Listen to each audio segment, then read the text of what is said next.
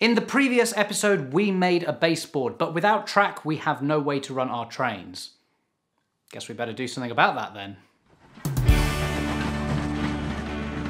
Hello everyone, welcome back to my channel, That Model Railway Guy, and welcome to the second episode of Model Railway Basics. Now, track is something that every model railway needs. After all, without it, we'd have no way to run our locos, but it's important to make sure you lay your track properly.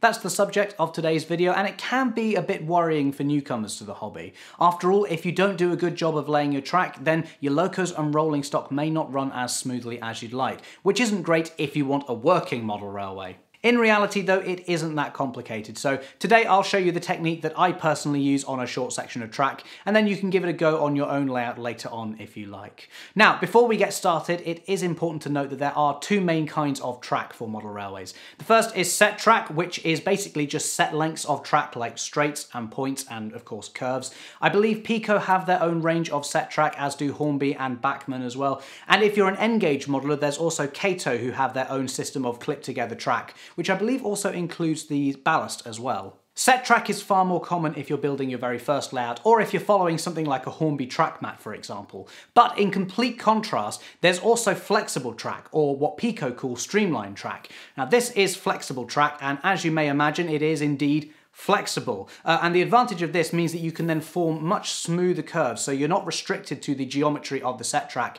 You can form this in whatever way you like. It also comes in these great big long lengths as well, as you can see, which means that you can cut it down to the perfect length, which also means you can be a bit more flexible when it comes to designing your layout too. There is no right or wrong answer when it comes to choosing between flexible track or set track. Flexible track is more commonly used by more advanced modelers, but set track is a great way for beginners to get started, or especially for those who just want to get something up and running really quickly. In the end though, it doesn't really matter because the basic technique that we use to lay the track is essentially the same. So, with that said, let's have a look, shall we? So I have a length of flexible track, and today I'll be attaching it to this small baseboard. If the track needs cutting down, make a mark on each rail to show where you need to cut. Moving the baseboard to one side, let's cut the rails. Now there's a few different ways to do this. Some people like to use a razor saw or special track cutters, but personally I prefer to use a Dremel with a cutting disc. Obviously you can't see, but I am wearing eye protection while doing this, which is a good idea because you don't want any tiny shards of metal flying up at your face. Anyway, as you can see, it does make cutting through the rails a very quick job indeed. It does take a little bit of getting used to, but as you get more confident with it, it does get easier. Both rails are now cut, but the track is still joined by the webbing between the sleepers. If you haven't already cut through this with the Dremel or your saw, you can just use a craft knife to cut through the plastic and the two pieces will separate. With the track now cut down to size, we could just lay it directly onto the baseboard, but an additional step that some people like to do is to put down a base layer of cork first.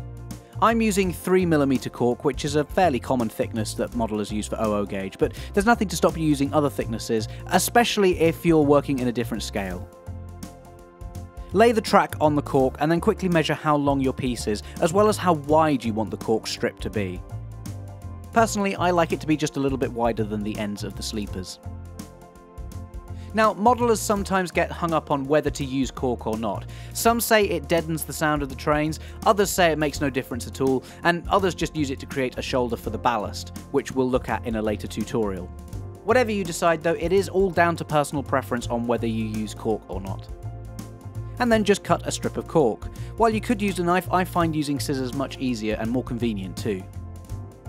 You can also buy cork that is pre-cut to the shape of the track and points, which is also another way of doing this if you don't mind spending the extra money.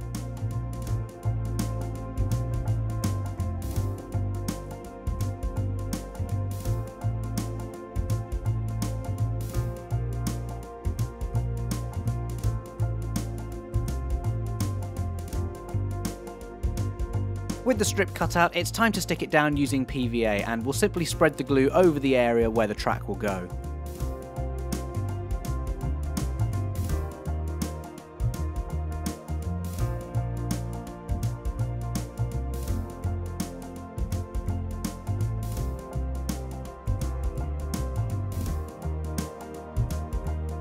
And as you can see, any excess glue can then be added to the bottom of the cork. And then when you're ready, simply press the cork down into the glue, making sure that it's lined up in the right position. Now, if the cork has come from a roll like mine has, then it'll probably want to spring up, so just simply use some weights to hold it down in position. And then honestly, you just need to leave it, preferably overnight until it's dried. If you've got a lot of cork and track to lay, you might want to try using spray glue instead, as you can see here. Personally, I feel PVA works slightly better, but spray glue is definitely a good option to go with if you're working quickly. So some time has now passed, and we'll remove the weight to reveal the cork, which you can see is now stuck fast to the baseboard. And now finally it's time to actually lay the track, and to do this I prefer to use track pins, as if you make a mistake it's easy to remove the pin and try again. Using a pin drill, make a small pilot hole in the centre of the sleepers, and this will help the pin to stand up when you go to hammer it in, as they are quite small and fall over easily. Push the track pin into the sleeper, and then you can hammer it into place.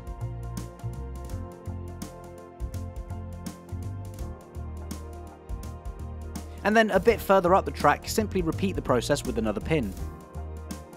Now, you don't need to put a pin into every single sleeper. In fact, on this short section I'm only using these 2 pins, which is more than enough to hold it in place. And don't forget, when we eventually ballast the track, that will also help hold everything together as well.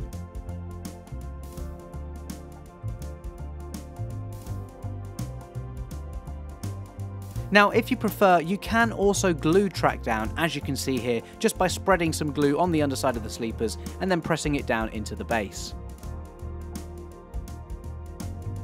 This works fine for straight sections, but on curves you will need to find a way to hold the track so that the glue sets with the correct curve.